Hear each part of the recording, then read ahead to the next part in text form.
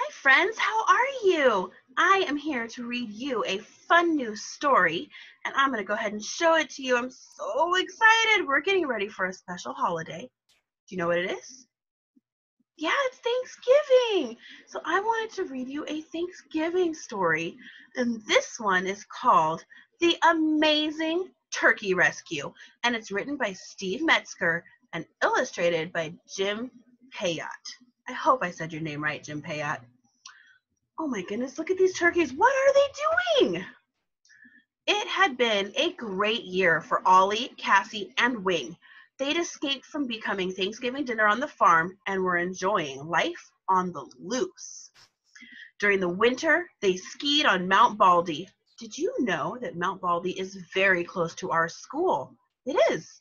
We can go there someday. Maybe not all of us together, but ask your moms and dads. Maybe you can go to the snow there when it actually rains, okay? So these turkeys, they skied on Mount Baldy. In the spring, they played baseball with the turkey legs. When summer arrived, they hung 3 in Hawaii. Lucky turkeys. Now it was autumn again, a few days before Thanksgiving.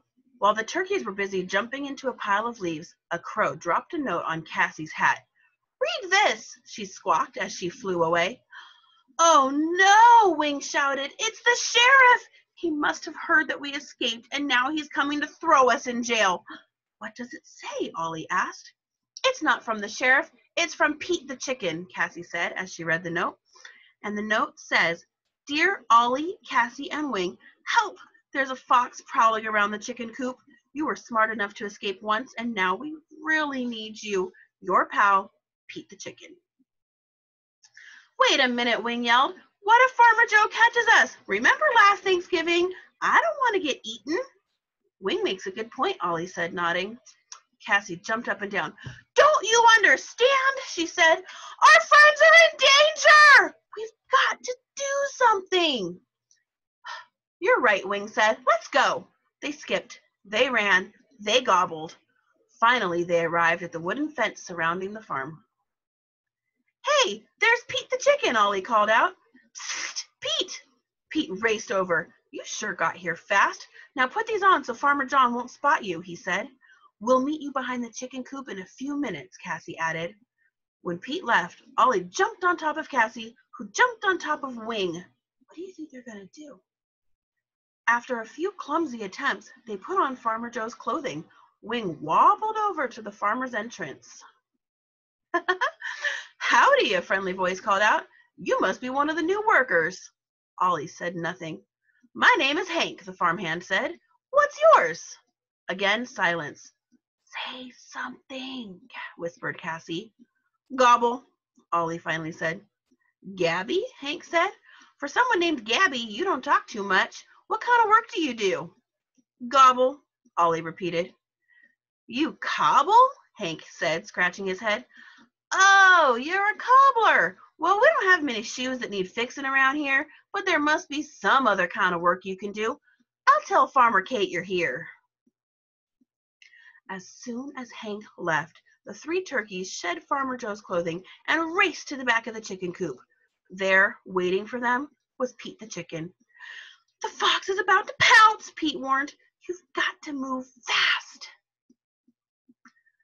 "I've got it," yelled Cassie. "Here's the plan." She whispered her idea to Ollie and Wing. "Okay, let's go!"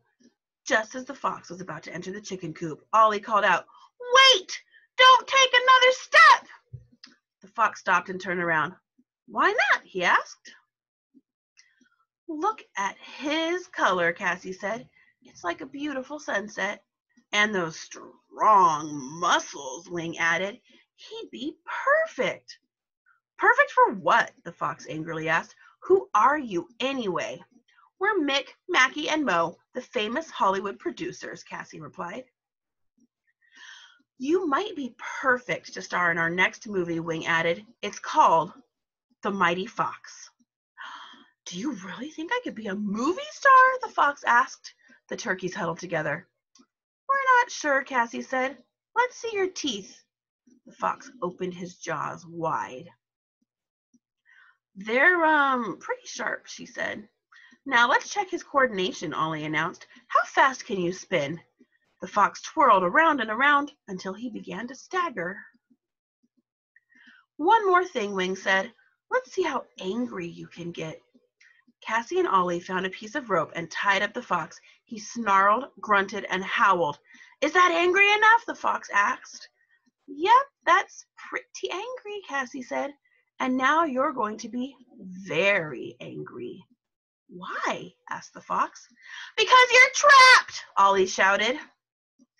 The fox screamed so loudly that everyone on the farm heard. Hey! Exclaimed Farmer Kate. The turkeys who escaped last year are back. And look, said Farmer Joe, they saved the chickens from a fox. They're heroes. Hooray for the turkeys! Farmer Kate and Farmer Joe cried. You're welcome to live on the farm as long as you'd like. As a special reward, the 3 turkeys were invited to join Farmer Joe and Farmer Kate's Thanksgiving feast, where they all ate pizza.